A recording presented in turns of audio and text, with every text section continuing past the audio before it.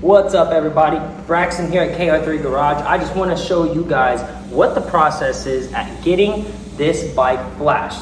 Specifically, getting it flashed by SLR Tuning. Get it how you live it.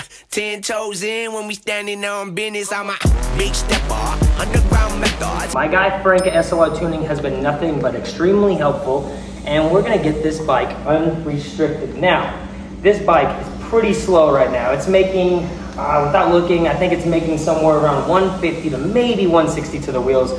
Not a lot of power. Honda restricts these bikes very, very much from the factory. So what we're gonna do is we're gonna add a little base map to it, as well as unrestrict the ECU with the flash, meaning we are unrestricting the top end power, we are unrestricting the fuel, the RPM, anything that's restricted will be no more after this is done. Now, I'm not doing this today. The way you do this through SLR is they don't use handhelds no more. What they do is they send you this device that you plug in. It has like an OBD port, and you plug this into your bike, and then you plug it into your computer. When you get an agreement with Frank, the owner, and he will remote tune your bike, he will connect to your computer and your bike and remote tune it from Florida, wherever you're at in the United States. So right now what we're doing, I just got this in today. I'm not gonna get it flashed till tomorrow, but Frank needs a picture of my ECU before we can do it. So what we're gonna do is we're gonna remove the seat, remove the tank, and just snap him a picture of the ECU. Not a lot of work, but let's get to it. A few moments later. Right, now I'll walk you through this real quick. I kind of sped through the first part of it.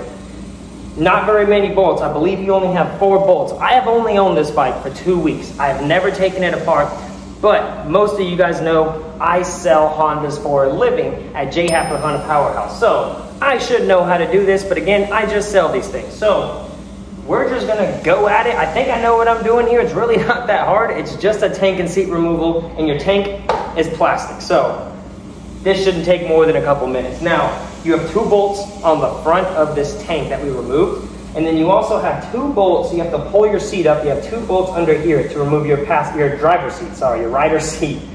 Once you get that removed, you have 2 more bolts that hold this tank in, and it comes off, and then the ECU should be right under here.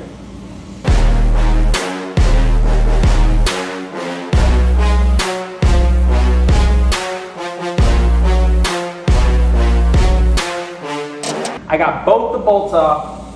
The rider seat, we're gonna pull the seat off of here. It should just pull up. Oh. You have 2 bolts right here, the same exact size as the other 4 bolts that I've already taken off. So let's get these off, let's pull the tank off, and let's get to access to this ECU.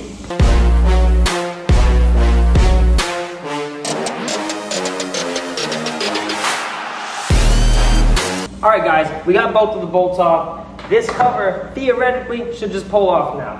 Let's try it.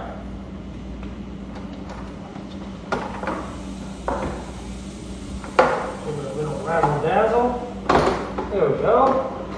Boom. The tank cover is off. All right guys, we got the tank off. It looks filthy. I do apologize about all this dust that is on there.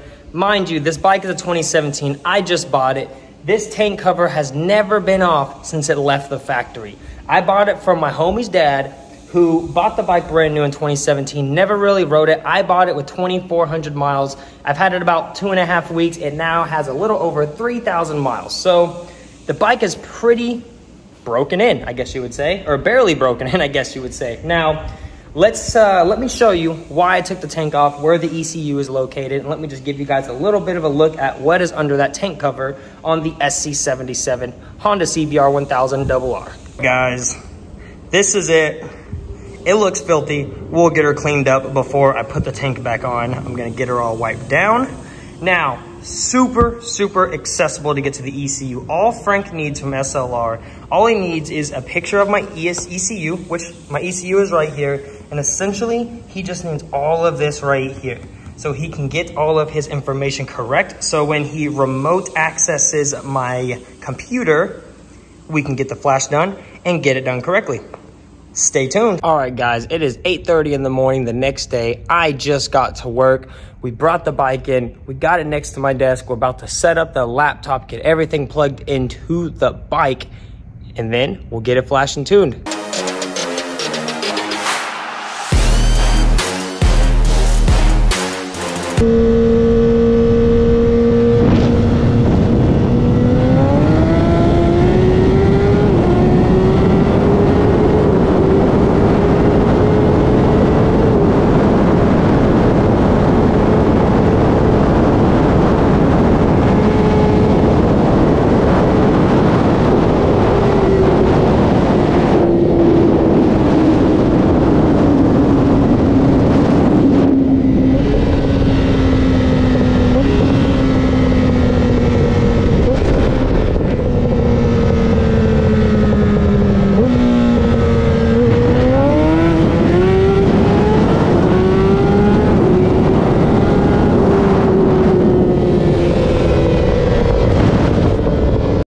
Alright guys, we just got home from making those 2 passes that you just seen out in the Mexico streets. I'm still getting used to the bike. First gear is damn near pointless because it just wants to go, which is great because I'm building this bike for roll racing, which I'm not really doing a build. It's just going to be very simple, bolt-on, lowered, strap, just your very basic setup.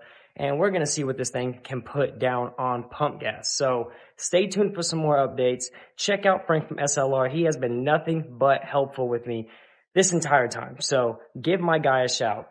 Get your bike flashed and tuned by him. It runs amazing. I am not mad at all. Honestly, I'm a bit overwhelmed for the fact that everyone knows Honda is always on the lower, the lower level of the horsepower list when it comes to all the bigger brands.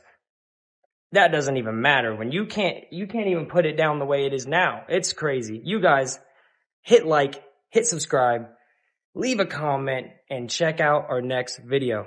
It's hot. I'm going inside and I'm drinking some water. Have a good one.